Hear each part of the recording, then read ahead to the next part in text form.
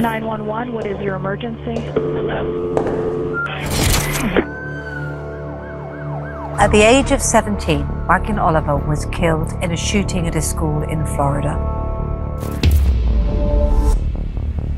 It's now 2 years on, and his parents, who've been campaigning against gun violence, have used remarkable technology to bring a realistic virtual version of Joaquin to life.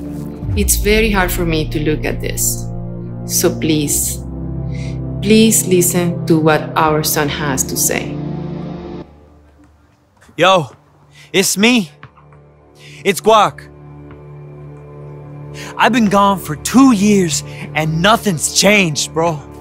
The election in November is the first one I could have voted in, but I'll never get to choose the kind of world I wanted to live in. So you've got to replace my vote.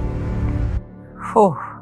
It's extraordinary and utterly heartbreaking. If it takes your breath away, imagine the impact this video has on Joaquin Oliver's parents. Using technology, allowing their son to call on voters to bring changes. We recreated his expressions, his voice, the way he moves. On unfinishedvotes.com, people could replace the votes for Joaquin and other gun violence victims. Every time a lost loved one was uploaded, the site and social content changed in honor of that person. Joaquin's parents it's have their made duty to fight for change. His voice alive. Beyond the grave. They are bringing back a dead kid to do a fucking PSA about voting. The Oliver family, my heart goes out to you. What you're doing really matters.